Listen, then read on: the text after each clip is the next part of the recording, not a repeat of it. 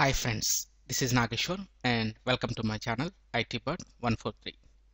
In this tutorial, I will show how to change client system or end user system or group of client systems desktop background from the Windows Server 2012 or to standard server. Now let's start the process. Come to server. Here we need to create a folder in server.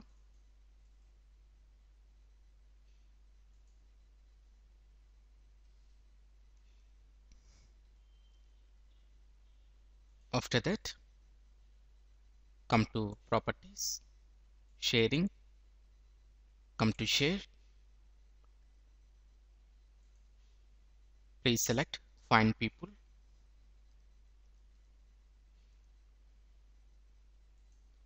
Select authenticator users. Okay. And here I'm giving the read-only permissions. After that, click on share. And here it is showing the folder path. Done. Close this. Now I want to deploy this wallpaper in all my client systems. Just copy this wallpaper and paste it in this folder. Now come to group policy management and create GPO.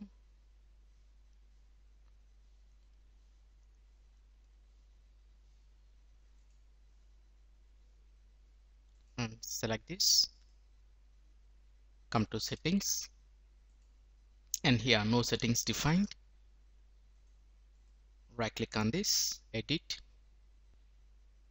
come to user configuration and expand policies, expand administrative templates and expand desktop. Please select desktop. In right pane, come to standard and here double click on desktop wallpaper and please select enabled, and here we need to give the root path where your wallpaper is stored, server name and folder and the wallpaper name wall1 and the extension. And after that, in wallpaper style we have different options: center, fill, fit, span, stretch and tile. Here I'm selecting fit. After that, apply. Okay. Now come to control panel, select personalization and here come to standard and double click on prevent changing desktop background and please select enabled, apply. Okay. Now close this editor and just refresh it.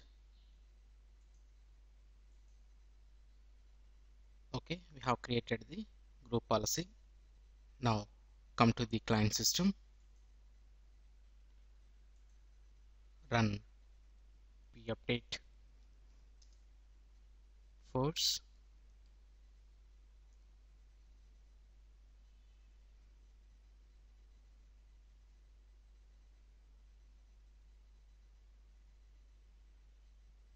and here it is asking for log off.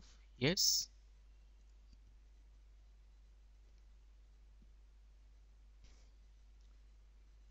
Again log in with the same user.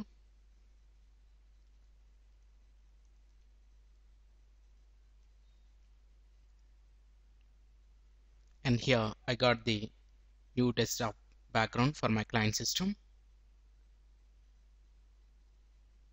Now come to control panel and here Please select change desktop background. Here it is showing that this feature has been disabled. Please contact your system administrator for details. So no client will able to change this background.